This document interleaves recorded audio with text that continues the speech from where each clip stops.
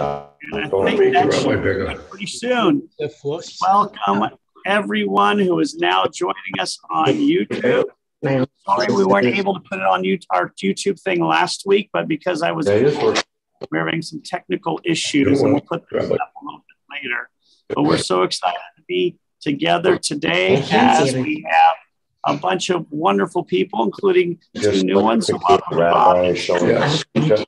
Just talking. Glad to have you guys. Welcome to, of course, Michael and Noel and Ron and Arlene and Larry.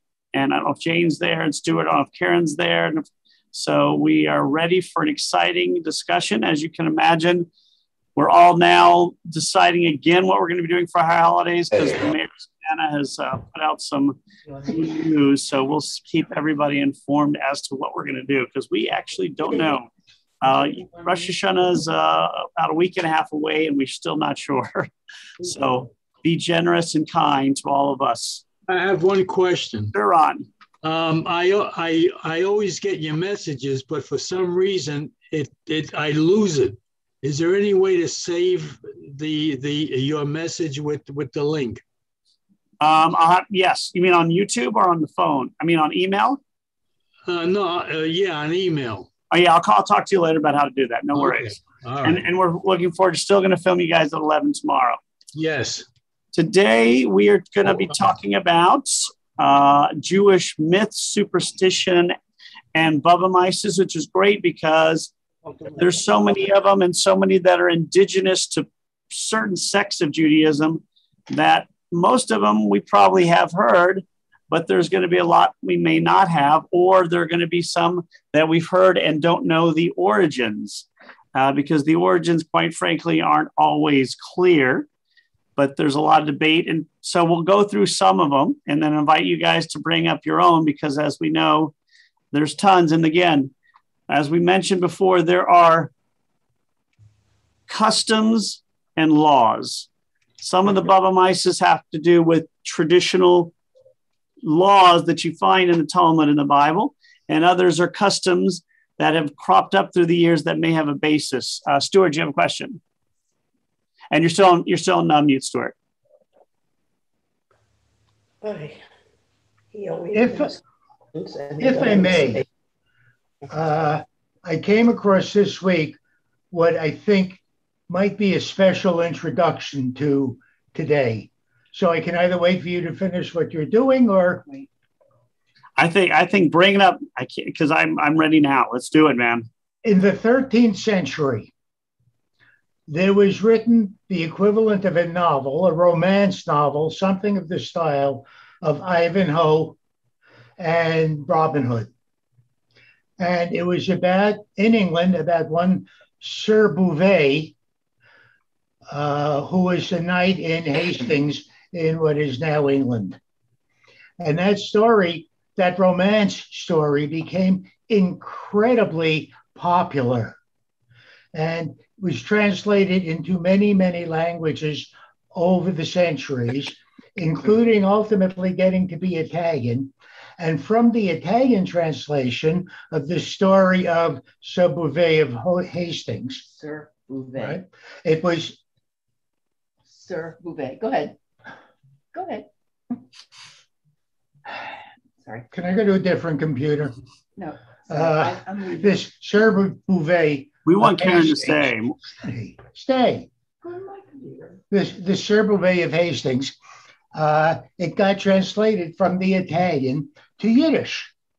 And these stories were then written by one of the Yiddish writers. This was by now the 18th or 19th century, became very, very popular. And they ended up being called, there were two names, and you can look these names up. This is legitimate. This is not one of my Bubamites. All right.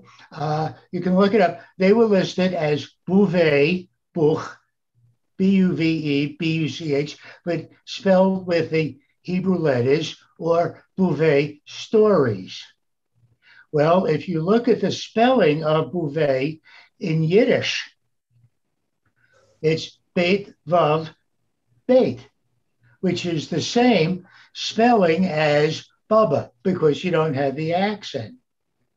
And that indeed, in Yiddish, they started to be called not the Bouvet stories, but the Bouvet Mises or the Bubba Mises. And that legitimately is the origin of the term Bubba Mice. It has nothing at all to do with our grandmothers. Very cool. True. I will tell Bubba Rosenthal that, our past president. Uh-huh. That is very cool. I had no idea. So that's some cool to learn. So if you look up Bouvet book, Bouvet book, in Yiddish, you get that story in many, many places. That's pretty cool.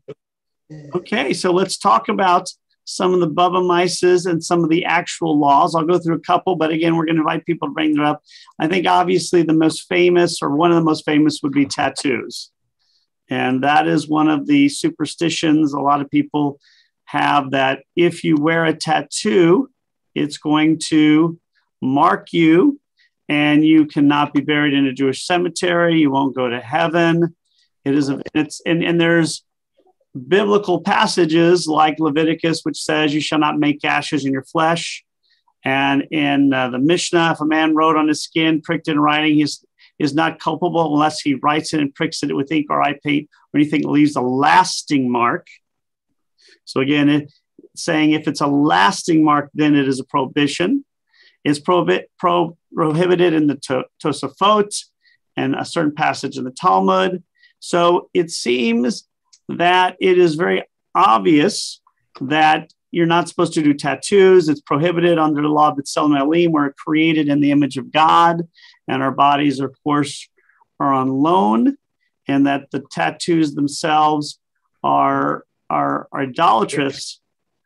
The question is not whether Judaism says don't do it. The question is the penalties. And the penalties are very, and I'm going to use incorrect English, very not major. So for all the talk about not having a tattoo and how terrible it is, in reality, it's not considered by Judaism to be that bad of a thing. It's a very minor thing to do it for a lot of reasons. There's no rule that says if you have a tattoo, you can't be buried in a Jewish cemetery. Even if you tattoo yourself, not counting, people who are tattooed against their will.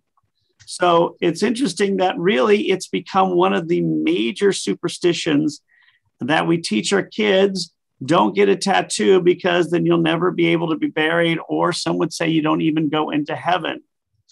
And that is not true at all. There's a lot of reasons, but what has modernity done to help make this issue almost a non-issue these days? In fact, my nephew was just telling me the other day when we went on vacation, not the other day, about a month ago, he just turned 19. He wants to get some tattoos. So his father, of course, and mother were coming to me saying, no, if you get a tattoo, you can't be buried in a Jewish cemetery. And so what am I supposed to say when I know that is not true at all? I said, of course, you won't be able to be buried in a Jewish cemetery. And I had my fingers crossed behind my back. But there's actually no prohibition. And it's funny enough that my nephew, who was 19 and not that well versed in Judaism, knew one of the right answers as to why, which was very interesting because he knew that today, guess what you can do to a tattoo? You can remove it. So it's removable. Laser technology. He said, Robert, I can have it removed with laser technology. It's not a rule unless it's stuck on your body forever. And funny enough, he is actually right that the prohibition is against, now obviously they didn't have laser technology. The prohibition is against actual tattoos, not what we call henna tattoos, but with new laser technology, all tattoos, I guess, are henna again. Plus, the prohibition is don't do it. There's nothing that says you can't be buried in a cemetery or you won't go to heaven. It's kind of like saying, if you covet something from somebody, you can't be buried in a cemetery. Obviously, nobody would be buried in a Jewish cemetery except for me because I'm a rabbi and I don't covet what other people have. If you lie, you can't be buried in a Jewish cemetery. Obviously, that's not true because I want to be buried in a Jewish cemetery and I just lied about the fact that I don't covet. So prohibitions against tattoos, yes, you do find that, but there is nothing in there that makes it so bad that you can't be buried. It is like not considered akin to murder. It's again akin to breaking B'Tselem Elohim, but so is a lot of other things like drinking Coca-Cola, which is not healthy for you, or doing drugs, which is actually much worse than tattoos. Any thoughts on tattoos? I know all of you have one, and so now I know you all feel relieved that you are all safe now. Larry. I don't think so. This is such a joke. Yes, I know. It's humor. It's humor. But we probably all have a child or so who does have it. All right, Larry, did you have some? Larry? I was trying to ask We can't hear you for some reason, Larry. It's on maximum noise. And Bob and all you guys, your picture's off, just to let you know. And Larry, did you want to say something? Okay. I think Larry's froze, or is everybody froze? No, our picture was off. He just said. Okay, there we go. I think Larry, I think you are frozen.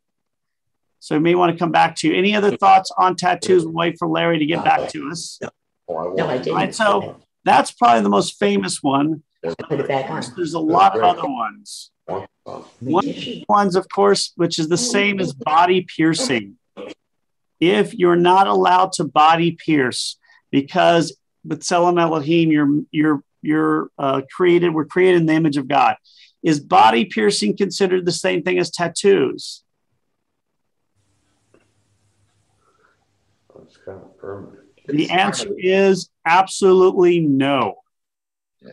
Tattoos and body piercings are completely different categories. Why? Because in the Bible and the Talmud, it says you're permitted to have piercings. In certain circumstances, piercings are allowed. It says in one or two, more than one places, that you put piercings in your ears or your nose as decorations. A slave or a servant who wants to remain a servant forever has their ears pierced. So there are lots of places where piercings are said they're allowed. So what is the debate today? The debate is what kind of piercings are allowed. And this is probably one of the most difficult rules to keep because it's so vague. You're allowed to do a piercing if it is considered basically an alluring custom of the people of the day. So in other words, women wearing earrings 50 years ago would be considered fine 50 years ago because it's a tradition or custom in so many worlds. In the Jewish world, except even in maybe the ultra-Orthodox, women having a piercing, does that really offend anybody today? Did it offend anybody 50 years ago? If a woman was wearing pierced earrings 50 years ago or 100 years ago or 200 years ago, would it have been considered a shanda? The answer is, Michael? Oh, no, I don't have the answer. Go ahead. Okay, the answer is absolutely not. So the question is, what do we consider a shanda in our particular circumstances today? Michael. But I did have a question. Sure. If it's based on the customs, does that include the non-Jewish? Two questions. One, does that include the customs of the non-Jewish world? And what about the first person who does it when it's not a custom? And in fact, that person kind of, you would say, probably they would say rebellious, so would it have been allowed then before it's a custom?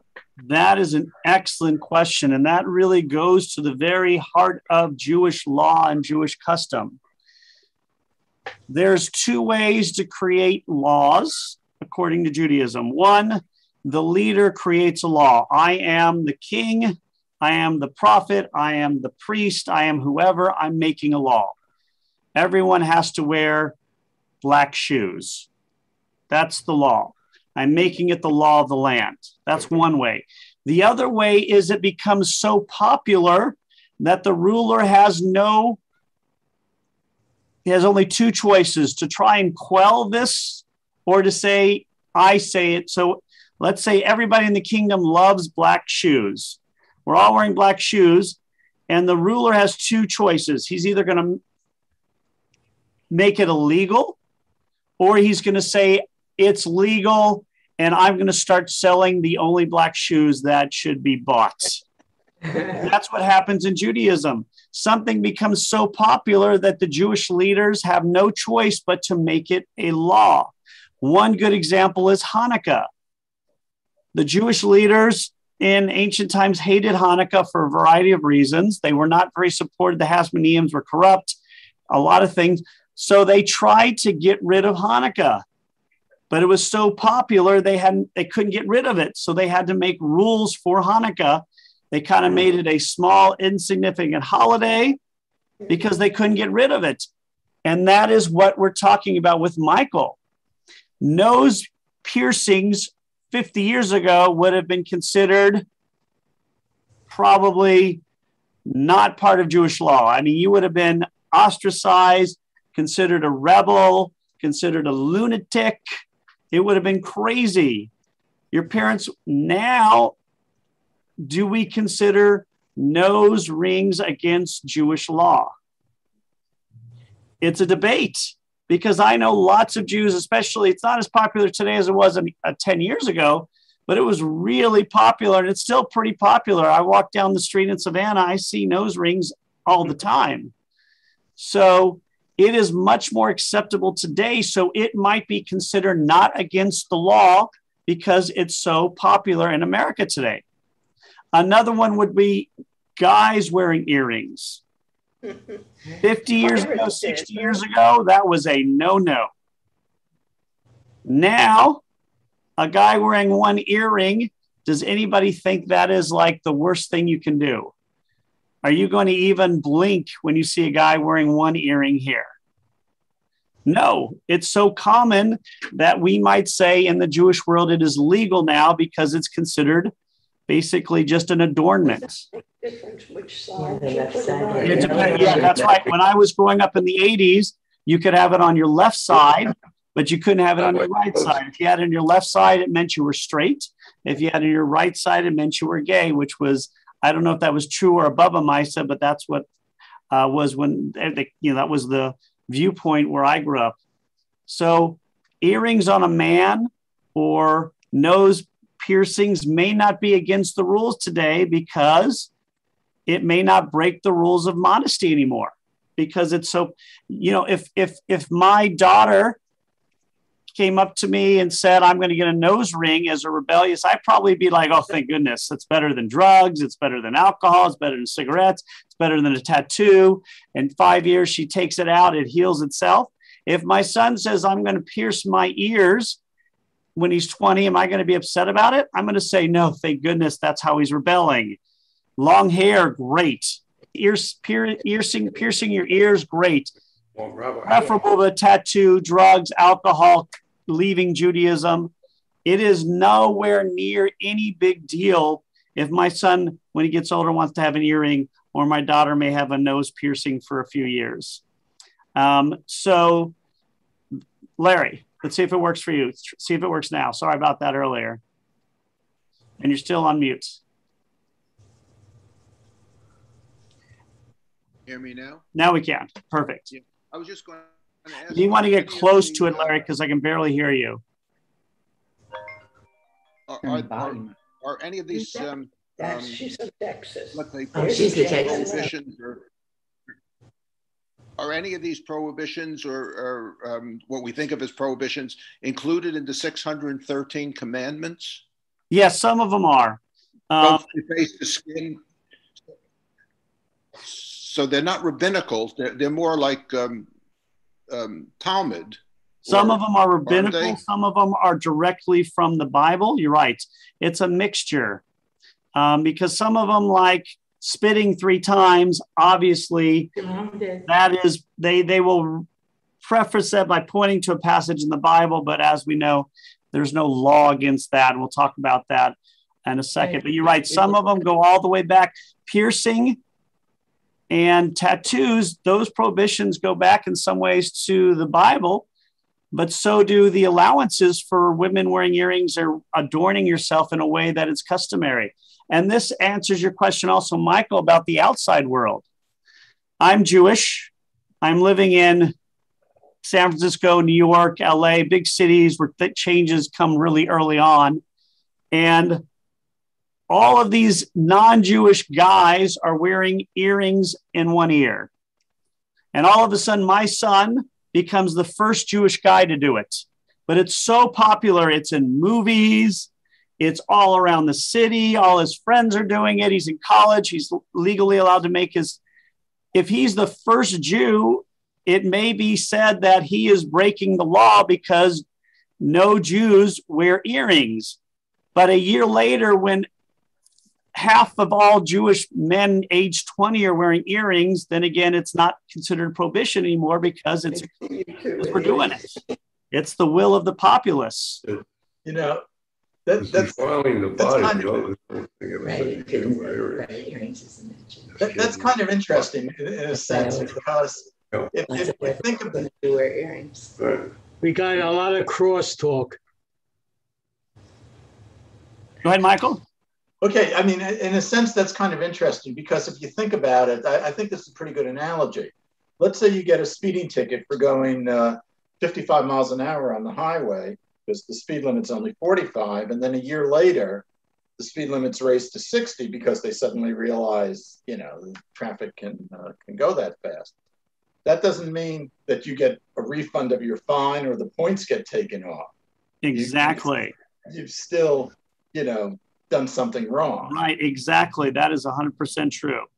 And again, remember, these populist decisions are not for every rule. Don't murder.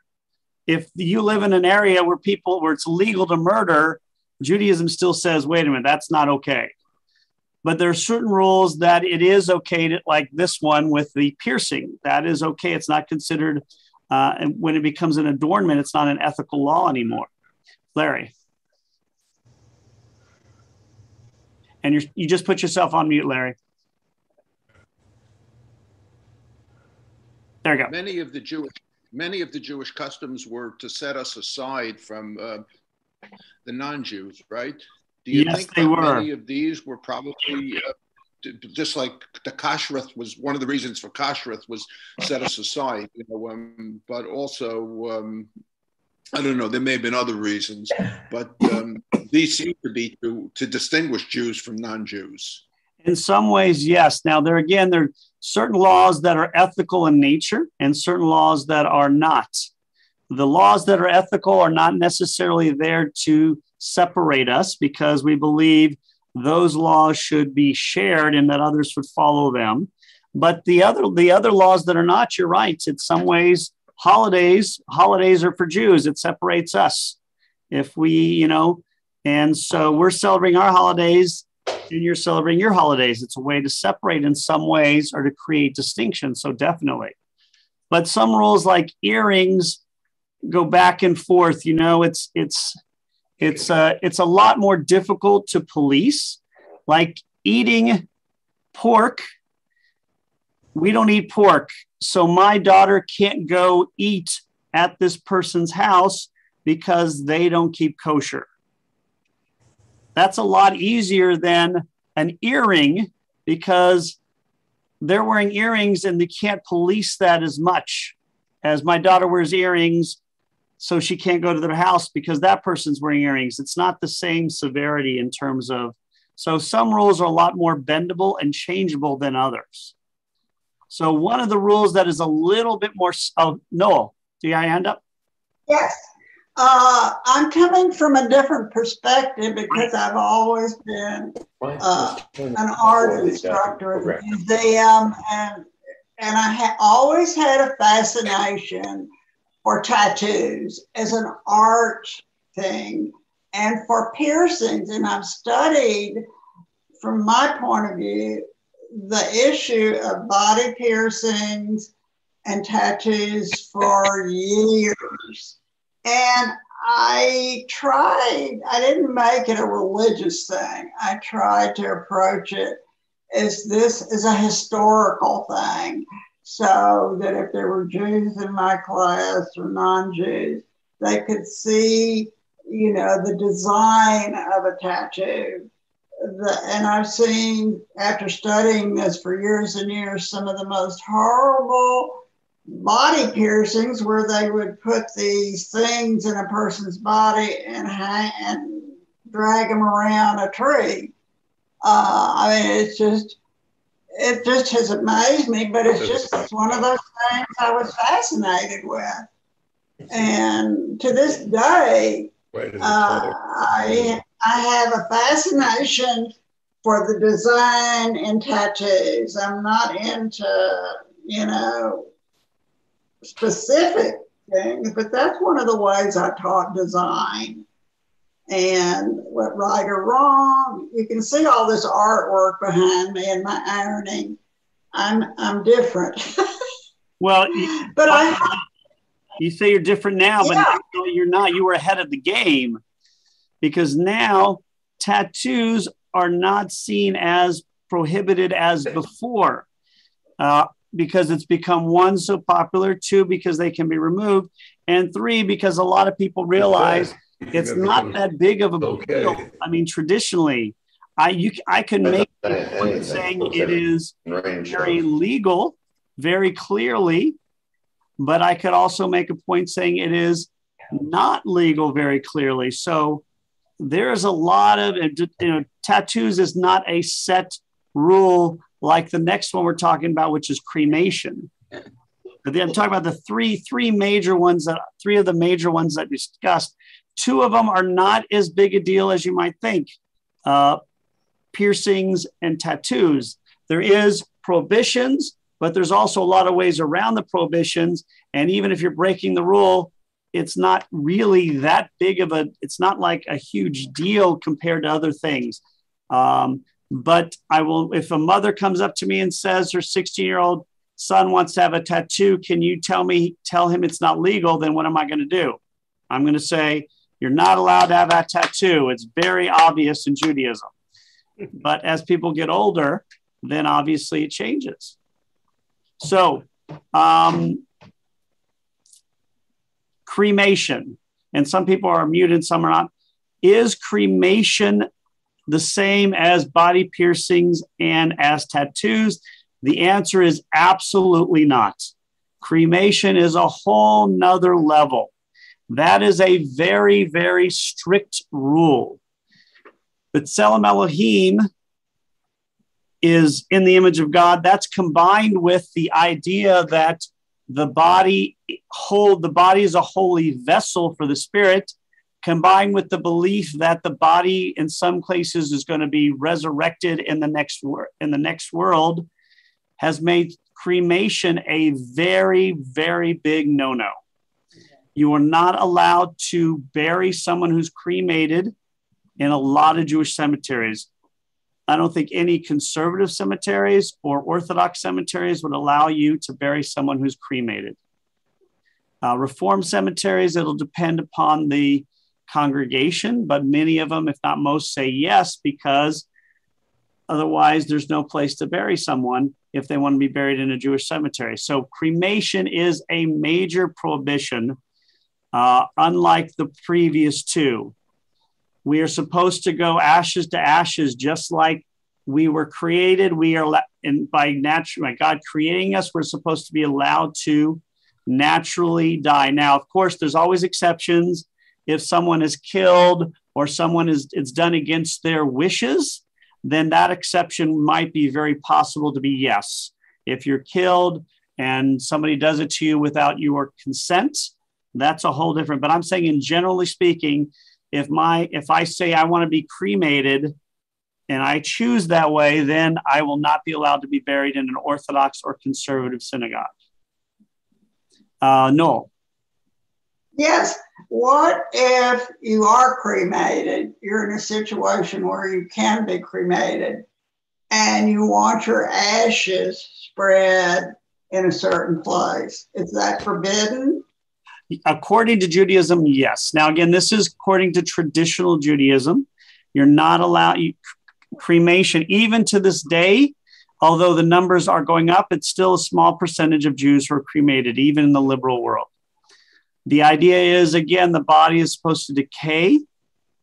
There are even some who would say that being cremated could affect your place in the next world because you can't be resurrected, which, again, is not my belief.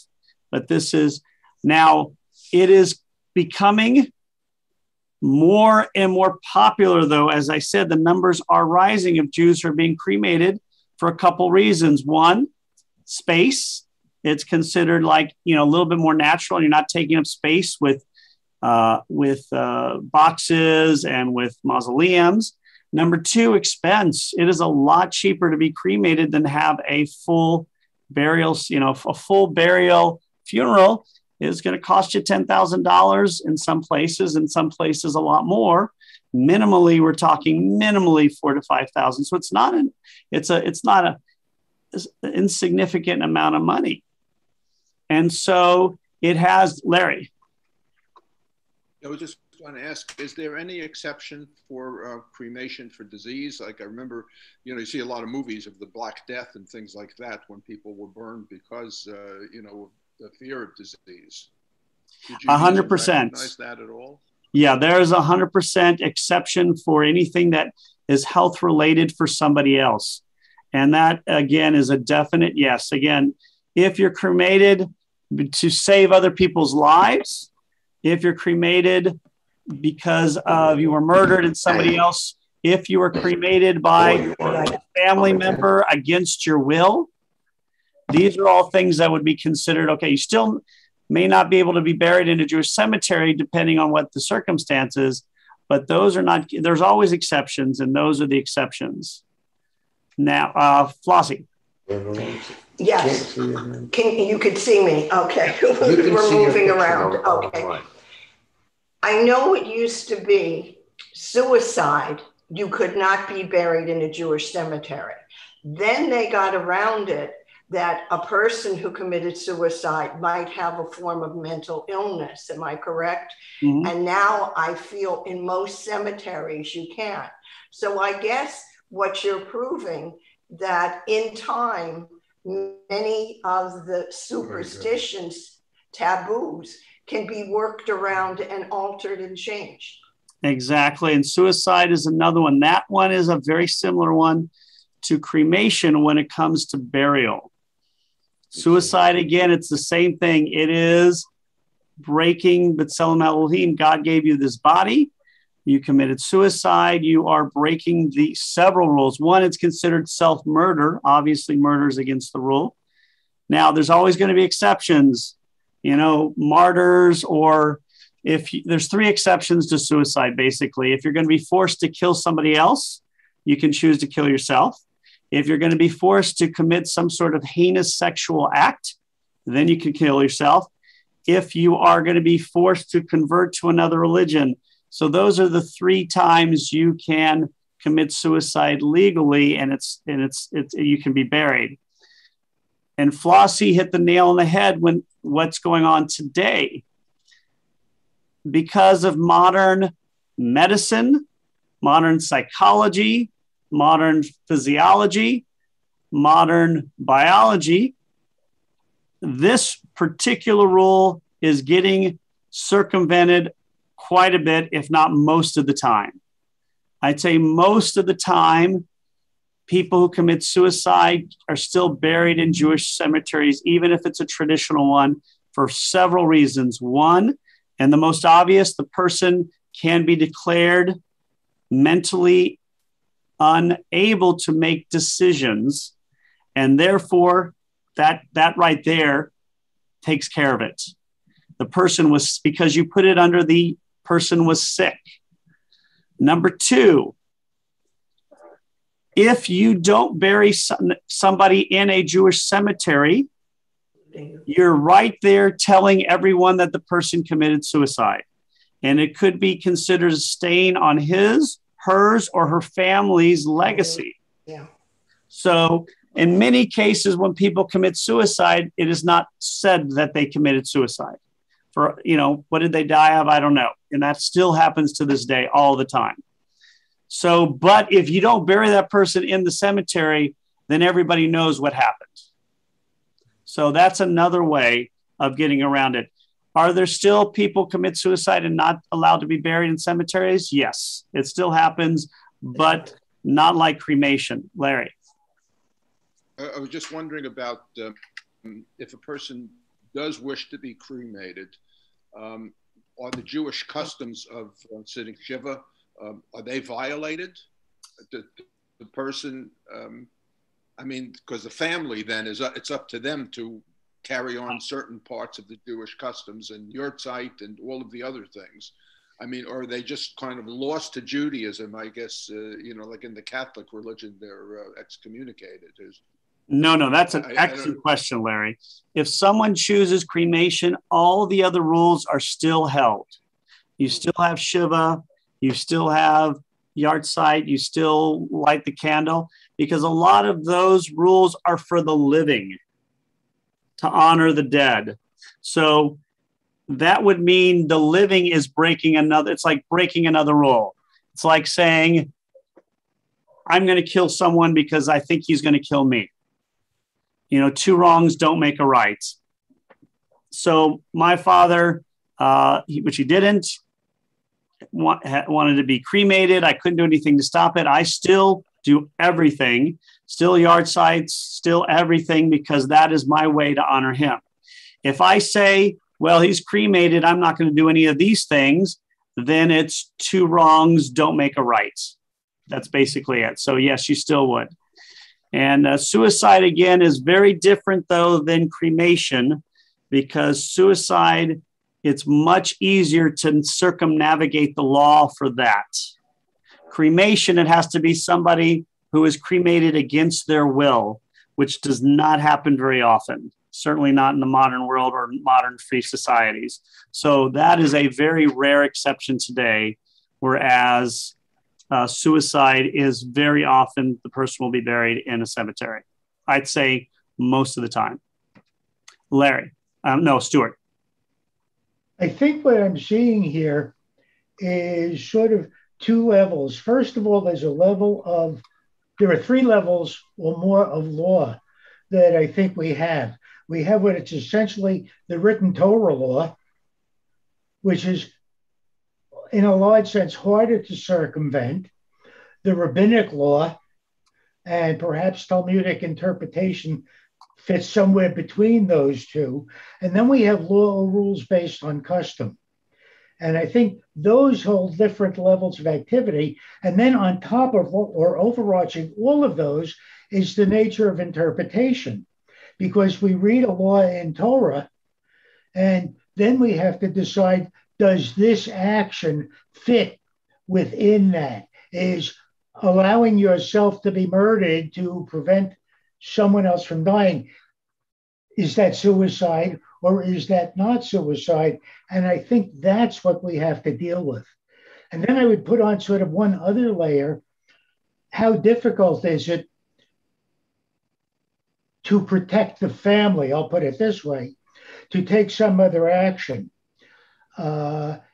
It's very easy, I think, if somebody commits suicide to say, oh, we buried that person elsewhere in another town or whatever, just as at one time we would take an unmarried woman who became pregnant and send her off to another town to have the baby. So the family was protected and nobody knew.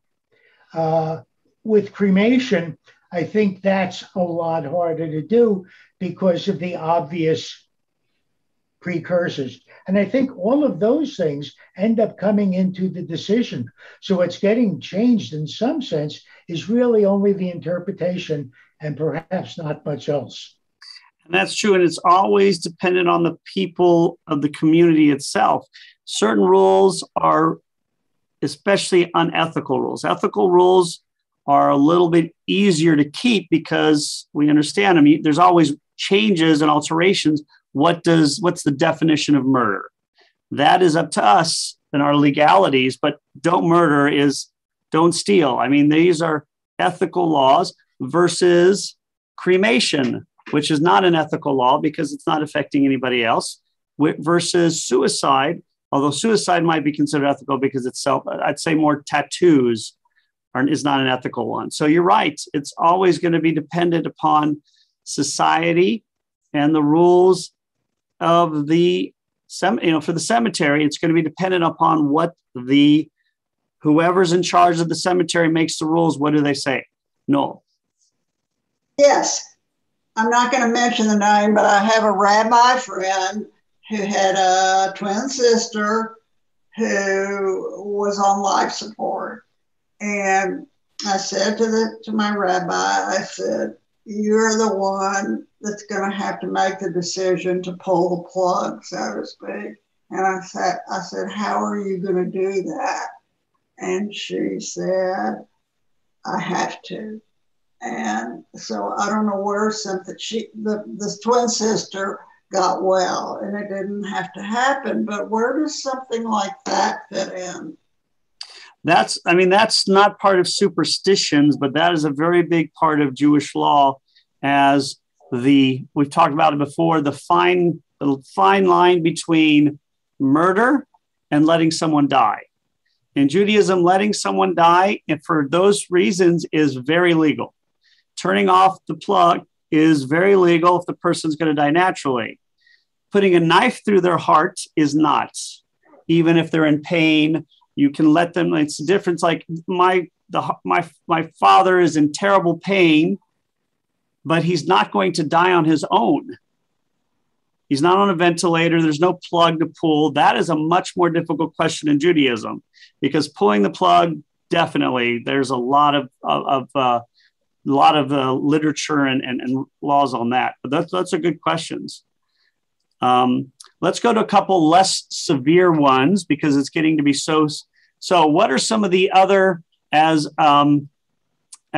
Stuart said, Bubba Mises, spitting 3 times. This is one that I think if we haven't seen it in our family, which again, I did not grow up with the Yiddishkeit because I am too far. My family came way before I was born. So all my grandparents who I knew were born in America. But you see it in movies all the time. Hester Street, I think, is the first time I saw it. And the first time I saw the salt in the pockets, which I did not know when it happened. I had asked somebody, why are they doing that? So spitting 3 times, obviously that is not a Jewish law. There is nothing in Judaism that says you can't spit 3 times. But through the years, it has become a very popular tradition of spitting to ward off the evil eye. 3 is one of those important Jewish numbers. And so it's used. Some people even believe it is based on Christian traditions from the New Testament, which is interesting enough because Christians don't really do that traditionally anymore, but it's stayed in the Jewish world. What is the poo, poo, poo? Poo, poo, poo is the exact same thing as spitting, but it's kind of like spitting is considered degrading today, or no good human being would spit. So I say poo, poo, poo, as if I'm spitting to ward off. Has anybody had family members who have had this tradition? I have not. Michael has, and it looked like, Karen, you said you did? I'm not sure. Wasn't there, I think there's a scene in Fiddler on the Roof where she does that. Maybe Fiddler on the Roof also, yeah. Yeah. And Fiddler on the Roof is Fiddler on the Roof is the best movie for any of this stuff because it became a major hit and so many Jews have seen it. So many non-Jews have seen it, whether you've seen the movie or the play. It is an exception to the rule because most of this literature and stuff has stayed in the Jewish world. This is the exception that kind of went, like a book that goes popular outside the Jewish world once in a while. So that's one of them. And some believe it goes back to Mark or even John, those books. Some other ones that I have not seen, but I've heard of. Well, first of all, putting salt. I have not seen that myself, but I've seen it in movies. Karen? Well, I was thinking one that I know when my son was born, he was my first child. My grandmother was very, came from the shtetl and all that. insisted I put a red ribbon on the crib. Does anybody know about that one? Yes, threads in a variety of ways are there's some who say you put the thread, there's some say when you're making something, like you crocheting something, you put thread in your mouth and bite on it. That's another one. These are not ones I've ever seen. These are ones I've read about. So just to make sure you know, whereas the salt is a lot more popular, but it's the same type of thing. Salt was considered not just in the Jewish world, but in the outside world to have certain powers. Even today, when you go to watch a horror movie, you'll see sometimes they place salt around if they want to exercise. Exercise. Exorcise, yeah. Yeah, so when they do an exorcism, they put salt around because salt has some sort of inherent qualities. I don't know where the origins of that is. Does anybody know where the origins of the salt comes in as to why salt has power? I do not know. So I don't know. Yeah, I know salt is a preservative, and because I used it to preserve food and things. And I don't know whether that has anything to do with it or not. That probably has a lot to do with it. That makes a lot of sense because it preserves life as it preserves food. And again, why you put it in your pockets, that was, I don't know, Larry. Yeah, salt, I know we had visited Poland, and one of the things that they pointed out to us in Poland was the salt mines. The salt mines for centuries were controlled by kings, and the kings, that was their major source of wealth. That the fact that salt became, aside from the fact that it has this crystalline substance in it, which looks like it's, think of Superman, where he comes in and the crystals kind of married together. I think there's this other business that the salt is a really way to wealth. Stuart. Salt goes back as a wealth issue way before that. Indeed, the word salary comes from the Latin word that's involved with salt, and the Roman legionnaires were paid in salt because it was such a useful and rare commodity. So in ancient times, salt was not unlike gold.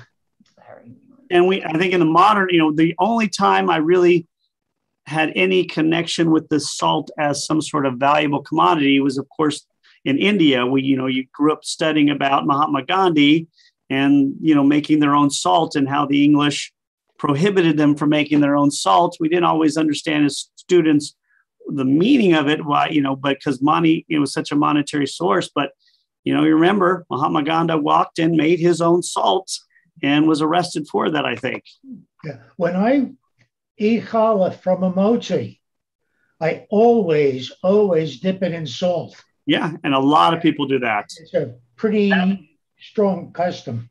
In fact, you see that a lot. That is a very common thing. I mean, it's almost assumed if you're doing it in an Orthodox or conservative synagogue, you will see salt almost. For us, we put it on beforehand, so it's not. But that is a really all right. So let's go around because we only have a few minutes. So instead of going the ones I have listed, anybody else know of any? Flossie? And you're still on mute. Just let you know.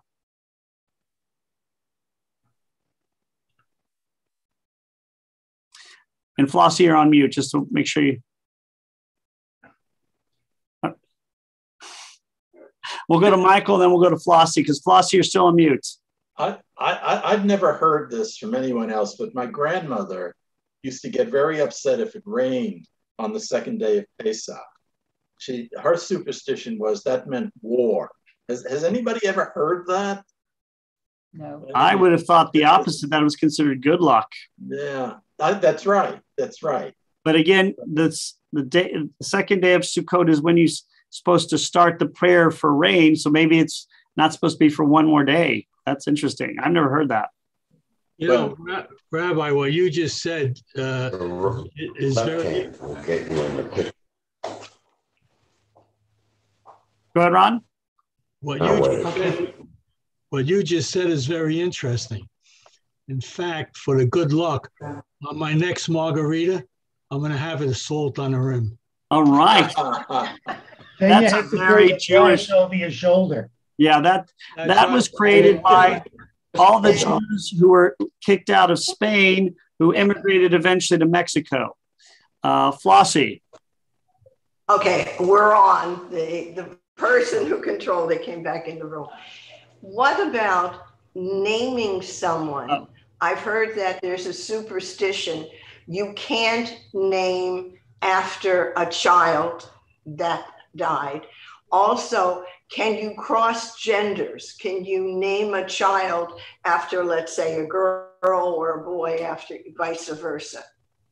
And that naming is is just one big Baba Mice after the other, one big tradition after the other. There's a lot of traditions when it comes to naming. The most obvious is in the Ashkenazic world, not the German Ashkenazic, the Eastern European Ashkenazic. You don't name a child after someone who's living. Some would say you don't name a child after a child who's died, or that you do. What we've learned at our synagogue here in Mikveh Israel, that is not a Jewish tradition, because even to this day, we have a lot of members who name their children after their living, like our last two presidents, Charles Harris and Baba Rosenthal. Both were had the same name as their fathers who were alive when they were born. So again, in my world, when I grew up, you do not name someone after someone who's living. My parents would have never done that. I would not do that, but that's because it's the Ashkenazic tradition. The Sephardic world, it doesn't exist. And in the German Jewish world, apparently, at least the German American Jewish world, it doesn't. Larry, and then we'll come back to I was going to mention two others that come to mind. One, of course, is from Fiddler on the Roof, which is the dream about that she takes place, which I thought was really inventive, about how people, and people do believe that dreams were precursors. I mean, going back to Joseph and everything, and that you could predict it. But he uses this artifice of the dream because I guess his wife really believed in, that the dreams were precursors of of telling the truth there.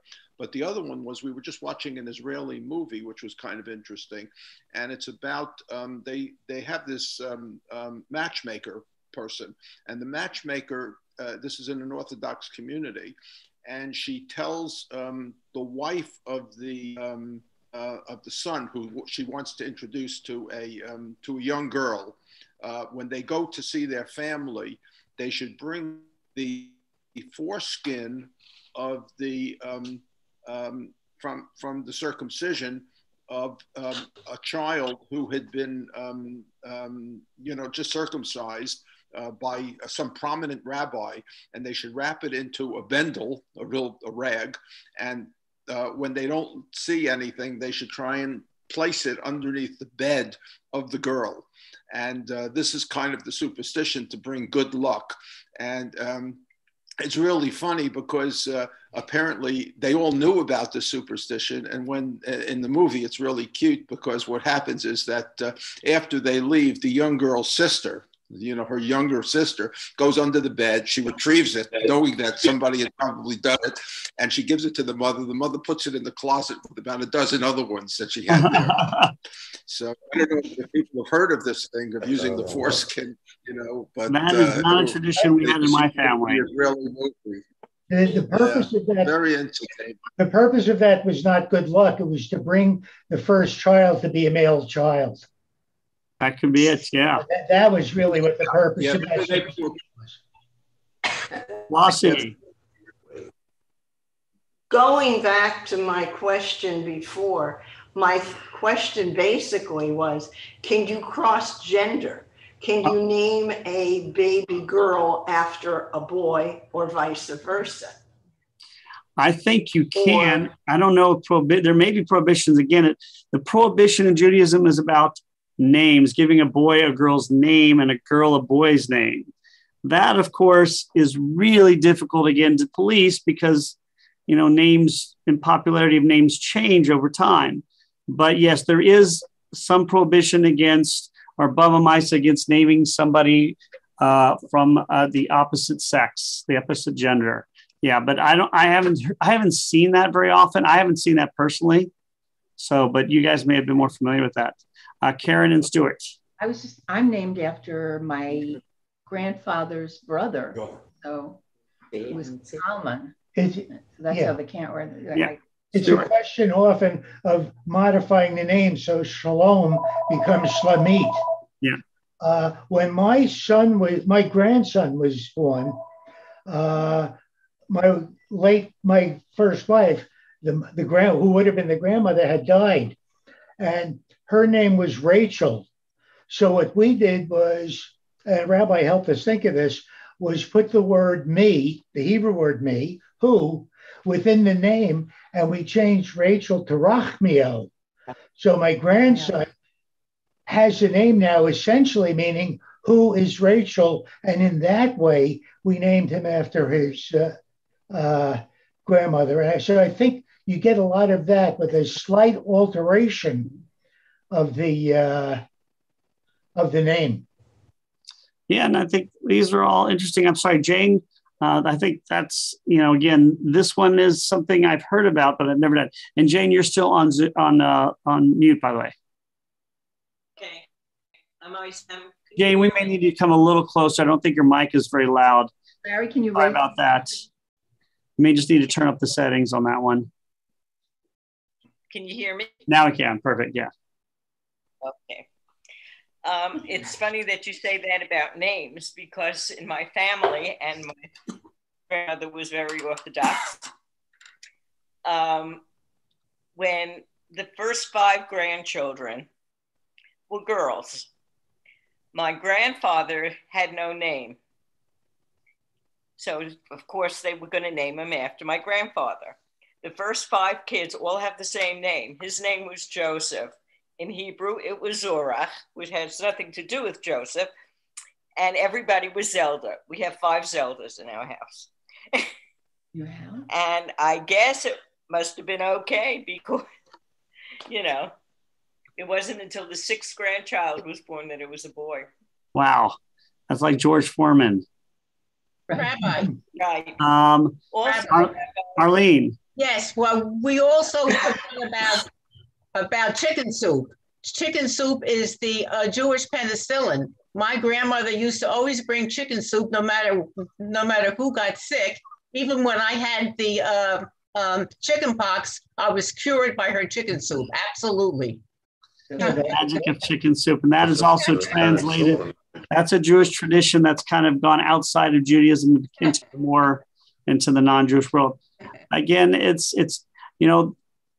just interesting how these changes. I'll conclude with this story. When I had my first, when my wife was pregnant with our first child, we took her to Hilton Head to get the imaging so we would learn if it was a boy or girl.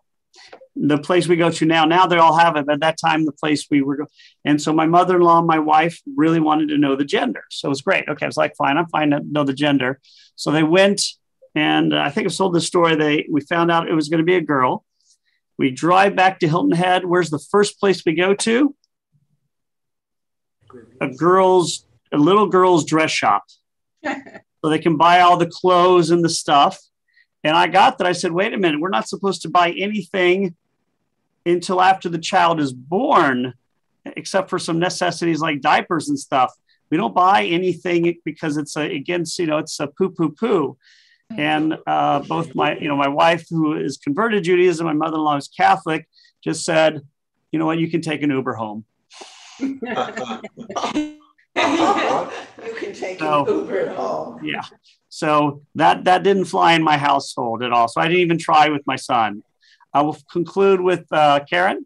No, I was just saying I had forgotten about that, but my same grandmother that made me put the red ribbon on the crib also was very sick. There was nothing in the house until after my son was born that indicated that a child was coming. It was just I thought that was normal. I didn't realize it was not. So yeah. But, I imagine that rule changed when so many Jewish people went into the mercantile business, the shmata business. They probably wanted that one changed, because it gives you 6 months of people buying stuff, especially the grandparents. Well, all right, guys. Next week. Wait. I'm sorry, Ron. Go ahead. Sorry. This is for Sue and Bob, and this is an inside thing. Sue and Bob, I love your couch. We love yours. The whole time it's so funny because the whole time I was here during this class, I kept thinking to myself, I hope Jeff and Flossie and Sue and Bob get up and leave so I can just watch that couch. That's what I was praying for. Maybe we'll tell you the story. I want to hear the story, lady. Tell me tomorrow. I'll see you tomorrow. All right. Next week, we're going to have our final class before the high holidays, which we're going to talk about how Jews in the world are doing today. Kind of a special looking at the Pew Study, but other things. And then as for the high holidays, we all have set what we're going to do. There may be changes ahead. So we're all meeting tonight because of the COVID rise in our area. So we'll see what we're going to do. We're not. It's very scary to not only COVID, but, as I said, Rosh Hashanah is a week from Monday, and we're not 100% sure what we're doing. So just changes happen so quickly. So, but we're still going to have the class after our holidays. All right, guys, everyone stay safe, and always a pleasure. And Noel, especially to see our representative Texas, and really great to see you, Bob and Sue, again. Yeah. And again, stay safe, everyone. And we'll see you next week. Wonderful to see you. Don't forget, we have virtual Slichot Saturday night, and Kelly and Jeff are going to be performing at the beginning. All right, guys, stay safe, everyone. Take care. Take care. Great to see you, Bob. Well, great to see you. On a minute. Can you let us stay on for a minute, Rabbi?